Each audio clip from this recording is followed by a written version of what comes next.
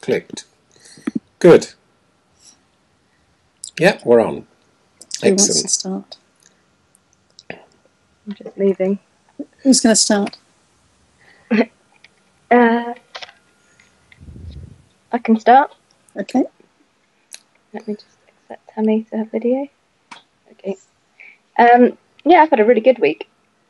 So, what are my buzzes? We had a really great Have Your Say Day on Saturday, which we had adult and young carers giving their views on our strategy and what we're going to do moving forward. So that's really good. I'm just writing my reflective diary and just about to read all the comments, but I haven't quite done that yet. So I'll leave that for Monday morning. And just enjoying the lovely sunshine, which has been amazing. So had a really nice board and went out and just spent the entire day in Sydney Gardens, which is park in Bath, which is very nice. So I feel a bit knackered, but very happy. That's me. What about you, Tammy? I've been sort of messing around with my question, taking the intelligence part out of it, like I discussed last week. So looking at several titles with that and reading a book about David and Goliath, but it's about small people winning, which I think is more what I'm about. When I'm trying to think about what I can prove or disprove, I don't think I can disprove or prove anything about intelligence. It's just proving ridiculously complicated and stopping me getting anywhere, I think. So I need to have a chat with Barry about how to move forward with it. But thinking of doing something about how do I get students to pass exams, because effectively that's all I can argue. Because I don't think they're more intelligent from what I teach them. And maybe it's time to accept that my job is exam machine, not anything else, because there's no way else that I'm measured at work, if that makes sense. And then I just don't know whether that's too big a cop-out to just be bothering to do a PhD on. So I'm sort of stuck between the two at the moment. But intelligence is definitely not the way I'm going to go, I don't think. No. So that's where I am at the moment. So, yeah. You want to catch up, Robyn? I've got sore feet from walking in the sunshine. I decided that sitting with them in the bowl in the sink with hot water was stupid when I can just put a hottie on them. I've been walking all day. It's absolutely beautiful. I just got the skyline walk around for 3 hours. We've been walking today. Lovely, yeah. That's interesting, Tammy. I'm just wondering what you're interested in. What's your passion? What are you passionate about and what do you do? That was what I was just wondering about as you were speaking. I don't know, because I think the only thing that I can think of with doing the PhD is it's not all a passion out of everything that... I mean, I've had a really, really bad week at work. Dreadful. And that's not going to get any better. And it feels like it doesn't matter what I'm passionate about.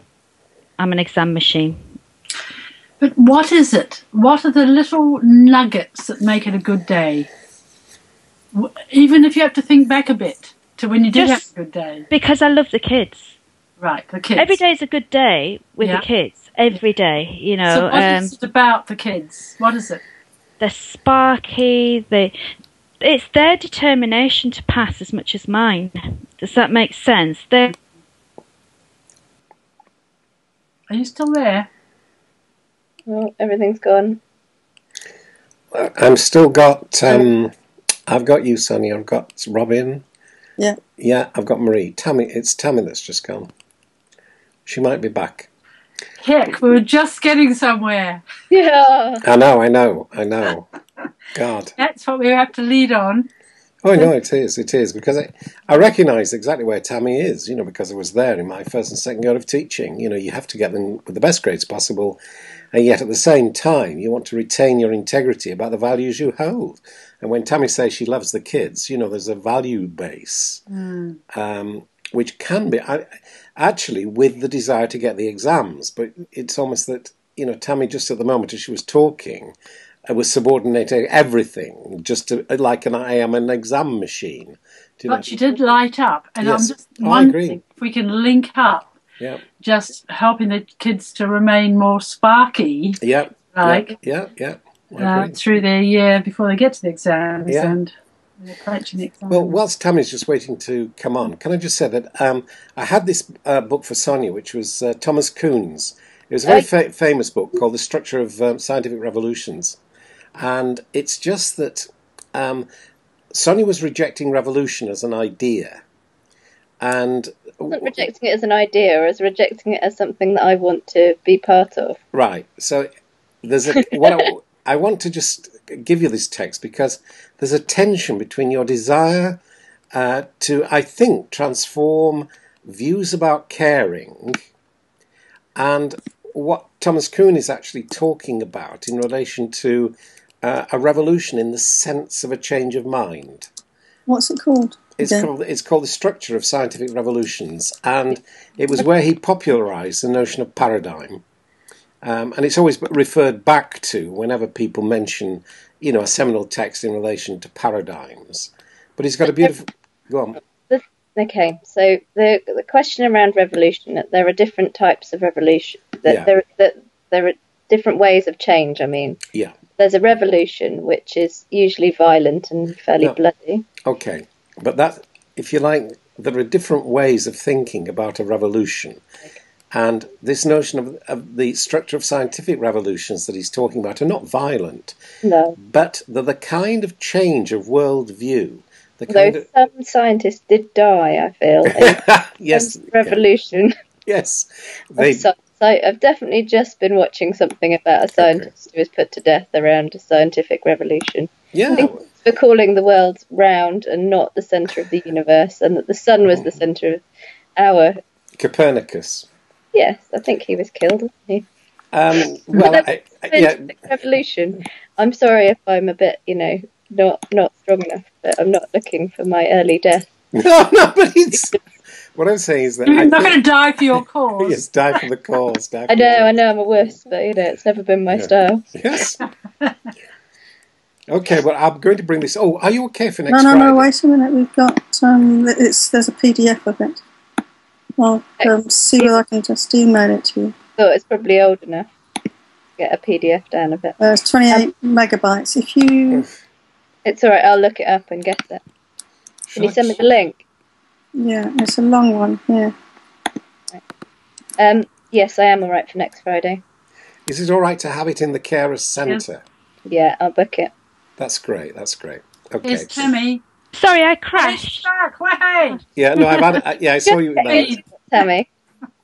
Yeah, crashed, I'm sorry. We can pick up where you left off, because you were talking about how you love the kids because of their sparkiness. Yeah, no, that's what I do love. I love the kids. I actually love them being successful, but therefore comes the question. I've got it, I can't use the word success because how do you measure success? You know what I mean? I've got one of those, whatever word I use is the wrong word.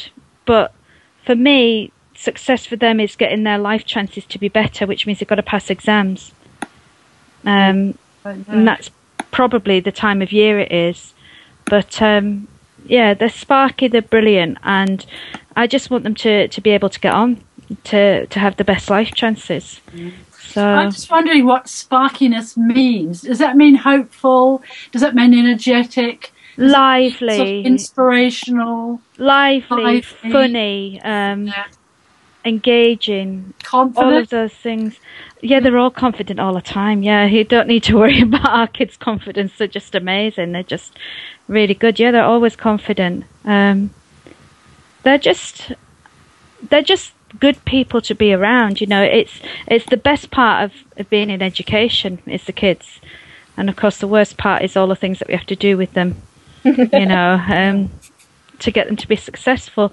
You know, I'm not killing them as much now, Robyn. I don't think I'm killing them quite as much. Your understanding of that was much greater than mine.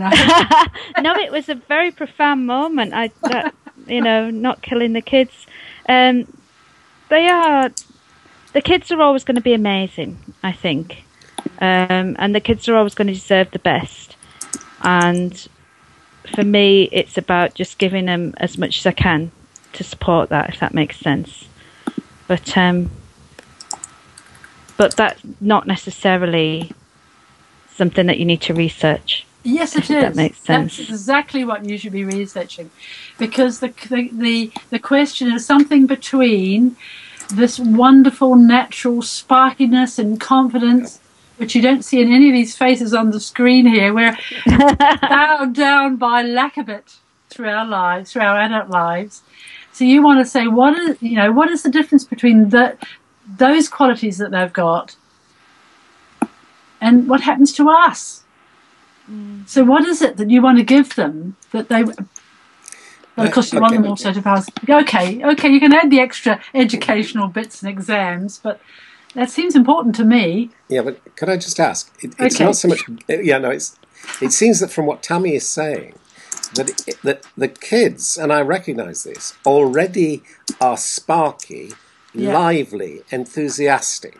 Yeah. Now, one of the things that I imagine that Tammy is recognising is that the structure of the examination system, which they actually need to get through with the best grades possible for their life chances, if you like, mustn't be allowed to damage what is already there. And I think that is worth researching. It is how do you manage to retain that, the delight, the sparkiness, the hope, whilst at the same time getting them as far as possible with the best grades possible. Now, I recognise that as one of my fundamental tensions, which has always been with me, no matter whether it was over masters, doctorates, or with the kids.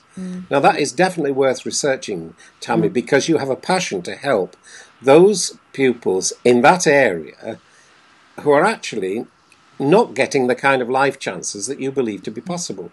So, I think we just, if we can, Tammy, just stick out with this story, this narrative. Yeah, I mean that actually encapsulated it really well there, Jack. What you've just said about it, because it is a tension, and I just, reading the DFES all the time. I think maybe I should stop doing it. I can't, but the fact that they're sparky and lively and everything makes for nothing in terms of what is measured. Yeah. And that's awful. Yeah. It is awful. It's but they are the kid. I mean, I'm just marking some year 12 work now, and these are kids that are bright, they're sparky, they're so energetic, they're lovely, and I'm writing things like, to get an A you must. And then I think, poor little buggers, they get this work back and it doesn't just say, oh, thanks for having a go at it. It's like, now you've got to do X, Y, and Z to get your A. And that's what they want, They don't want you to just say that's brilliant.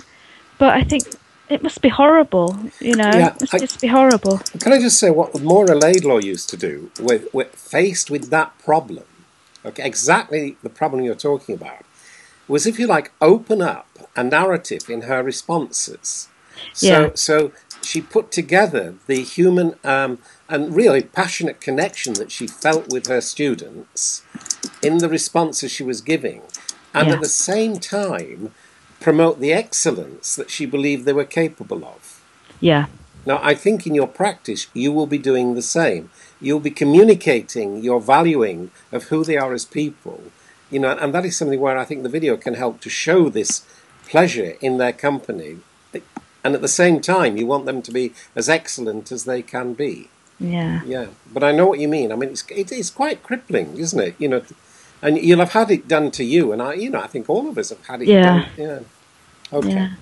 When I was damaging my feet this afternoon, I was talking to my friend about because here we are, old biddies, what would we have done out through our lives if we hadn't done what we'd done? And I suppose I would have gone to university. But the reason I didn't do nursing, anything. I was going to do nursing or teaching or anything where I didn't have to be at school anymore, mistake. But the reason I didn't go to university was because I didn't think I had it. You know, I'd always been in one of the lowest streams for all sorts of reasons, and I didn't think I was.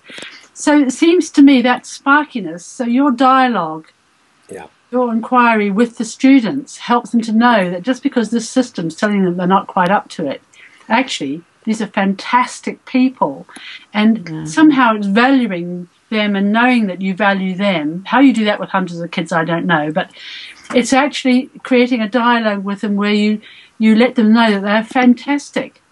That the system might tell them that they haven't measured up and won the thing, but actually they've got it. They've got what life needs. Yeah. Somehow, that's what they need. And it might be, Tammy, we could show you a video of Sonia with the young carers, because Sonia also communicates that the passion and the energy of being with the young people, you know, and valuing them enormously, which you will do, Tammy. And it's really well worth showing exactly what Robyn is saying, that it's through this quality of yours, of faith in them, that I think you'll keep them motivated to do what are quite awful things in, you know, getting them through the exams. And I was exactly the same. But I think I communicated, you know, that desire and the valuing of who they are, which you do value enormously. And as I said, we've got this video, several of them, in fact, with Sonia, to show a similar kind of passionate energy that is communicated to the... In fact, there were young carers. But, you know, we saw something at a school called Ridlington, and they all brought their portfolios. And they were fantastic, the way these kids, these young people had put together their narratives. So I think if we can just keep going with you, Tammy... you know, but the trouble is I really empathise with that issue that you've got, you know. It's I feel like I've put a downer. No, you haven't. I didn't mean to do that. It's just no, definitely not. Not at all. I've been thinking quite clearly about what my question might change to, and it's so difficult because those contradictions that we talk about all the time, and those tensions, they're just massive between... You don't go in the job to be an exam person, and that's what you turn into. And I'd be doing the kids a disservice if I didn't turn into that, if that makes sense, you know. So you're starting in the wrong place. I think you have to, having identified that that's really important to you, to get them to that level where they can open up the future through the exam thing. But actually, if you start there, I mean, you have to keep it in view. Obviously, that's where you're going. But you need to start where they are, and you have these wonderful pupils, wonderful kids who are sparky and hopeful, and they think they're going to be, you know, save the world or do whatever. I don't know what kids do these days.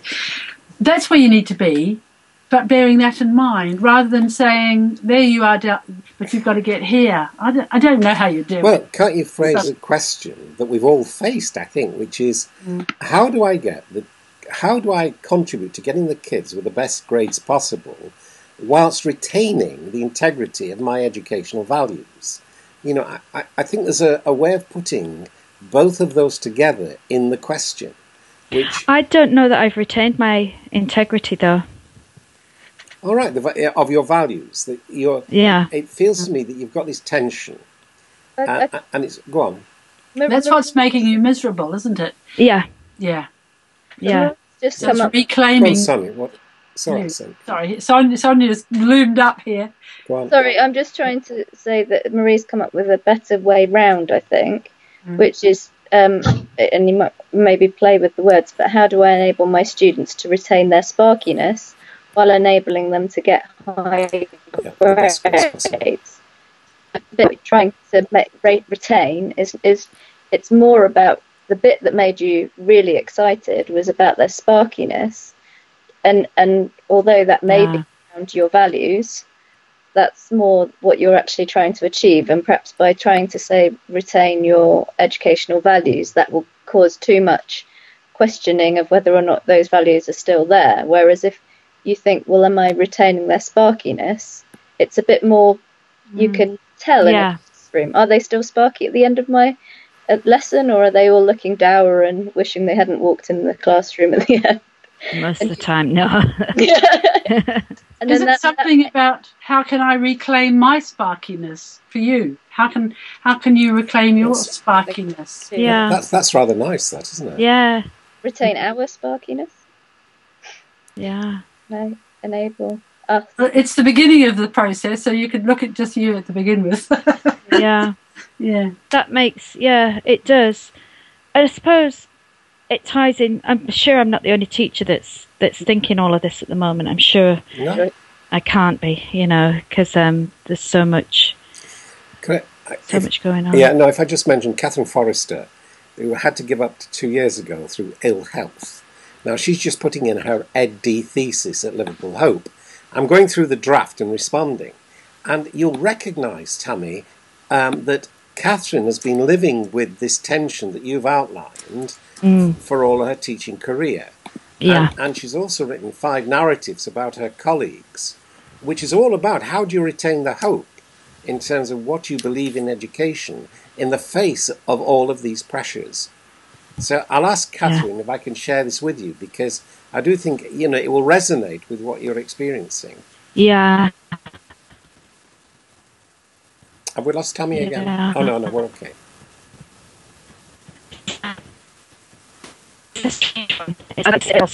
None of it's... I can't hear. Yeah, good. I can't hear. I'm just logging on to what you put there, Marie. Thank you.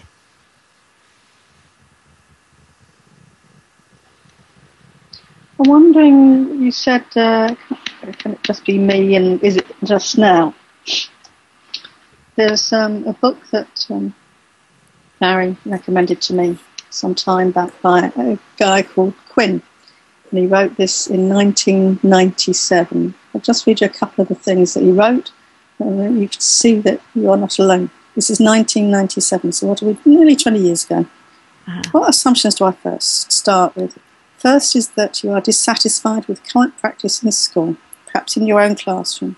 Children often surprise us in the midst of routine activities by the profound questions, by the glimpse of shocking intelligence, by the sheer intellectual care, by the tenacity, yet tender refusal to be browbeaten. This profundity, in the midst of our many cares, is something that frustratingly challenges us. We know that nurturing it is real education. We know that certain devices we have to do to facilitate it without undue effort, and we wish we had a richer resource of such devices. My assumption is that you are at times a teacher which such needs, and that's this book addresses in a number of ways. I mean, it so resonates. It's as though it was written yesterday rather than 20 years ago. He talks about... Don't say 20 years ago, Marie. That's when my son was born. That frightens me. Yes. I mean, it's got... that is a nice distinction he makes about that some of the lessons have got very high academic demands, but very low intellectual demands. So I often see children faced with activities that have excessive expectations of them academically, whilst the intellectual expectations are laughably low. I mean, again, you would think that he was talking about now. Can you write that quote out and send it with the reference? I'll send you the quotes that good. I've got. Because that's spoon feeding, isn't it? And the universities at the moment are condemning our A-level students for not being able to work independently. But part of the exam culture has been that we spoon feed to get them through the grades. Yeah. I don't really ways of doing it. Because, for instance, not only is it that they don't want things spoon-fed, you're getting exactly the same thing coming from business. And they complain about the cultures around the world, like China, is that they have no spark of originality when they leave, no confidence in their ability to create their own knowledge. So, but so one of the people we work with, Sally Cartwright, she very much focused on so for instance, kids did the AS6 subject, and that fueled their enthusiasm. They came out with the first tranche with five of them got A stars, the other got an A. The next ones, some of them didn't come out with such high because they were starting from different places. But they stunned the other teachers with what these kids could eventually produce. And they're actually taking themselves seriously as students. Yeah. We can send you a link to the video where the kids talk about that experience. So it's Thank you. You don't have to sacrifice your life. And you probably do make them kids sparkiness. But you maybe they need to help you recognise that. Yeah. And could I also mention just something else as well, that I don't know if Robyn feels this, but also Tammy, that if we can get some of your story, which we can share with others, whether you could get some, again, excitement of seeing that your values and what you believe in has got the potential of being spread, to others. Now, I think Robyn has experienced this pleasure. Am I right, Robyn, that the very idea that, for example, as Tammy, you're talking, I'm not sure that you feel that by making your story public and the values you hold and the tensions, that this in itself can be very hopeful, because you see other people literally being inspired by the struggle that you're having. And strangely influential as well. Amazing. Yeah. You feel not alone anymore. Yeah, my thought, Tammy, that it might be worthwhile just putting the other things just aside for a bit and just to free write about the joy that you experience with some of the pupils. Yeah. Just to recapture it, what those moments feel like. If they are squashed quite a lot by all the other happenings in the week, just to reclaim it for yourself, what it feels like. Because then there's a mutuality. If you're feeling that about them, then you're going to be warming up your own feelings of what it is that you're looking for. Maybe that might be helpful. Yeah. Yeah. I'll do that. I'll spend some time having to think about it. Great. Exam lessons. It's like I'm killing them like as badly as I was. Everything is exam geared now. And that's fine. And I think we still have a laugh about it and we still do it in a creative way. But I'm being observed tomorrow because we've got a department review. And that could be taken in any way. I mean, usually they give me outstanding, but that is not... My head of department hates me being creative like that, because I'm going to do some etymology tomorrow just because the kids will like it and it'll get them to understand what I want them to understand about the way that technology affects language. But it's exploratory understanding and it's completely frowned upon by my head of department. Thinks I should just go and tell them what it is and then move on. Well, I'm not going to know it as well. My job is to make them absolutely love it, understand it, and in May hopefully get an A. If that's what I can do. Do you have a video? Can you video some lessons, Tammy? I'm being observed tomorrow. I'll see if I've got a really good IT person. Yeah. I'll see if they can stick a video up, and would you? And I'll do that lesson. Yeah. If it's closed, we can use it, but I just can't show the kids on the video. Otherwise, No. Yeah, no, I understand. But if you could just ask them to set it up so that. Yeah, you're on the video. I think we get. Is it me? Yeah. We get an awful lot from just seeing you in a creative lesson doing what you believe in. And it needn't show any of the children, but we could see you, doing something you believe in, even whilst you're being observed. With all the pressures of accountability. Tommy, I think if you did that, it reminds me ever so much of Sally Cartwright. Because what you said is that that engaging kids in the excitement of the work, the excitement of their own learning, helping them to actually work at those higher levels of Bloom's taxonomy is a much better way and potentially far more successful in enabling them to get higher grades than at the moment your head of department is understanding. Now, I think it takes an act of courage, because everything you liked what Mick Waters was talking about, if I remember rightly, and he said exactly the same, that if you teach to the test in the way that your head of department is saying, that yes, you can get them so far, but it will not get to those higher levels. No. And so you've got a lot of very influential voices that are saying exactly what it is that you're saying and that you know from your practice works. So because you will anyway do what it is that you think is right. So actually by researching it enables you to both be able to show that what you know is right, and also to be able to show yourself that you're actually still engaging with the sparkiness of these kids. Yeah. And maybe ask them to help you see that you're doing that. Because I think that maybe you're just not recognising that you're actually doing what it is that you're wanting to do.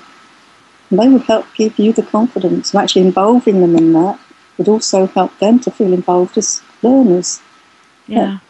There's a guy who taught at a college called Chris Ashman, and he said that he tried to teach on the basis that the kids could learn. This, of course, is 16 to 18-year-olds. They could learn faster than he could teach.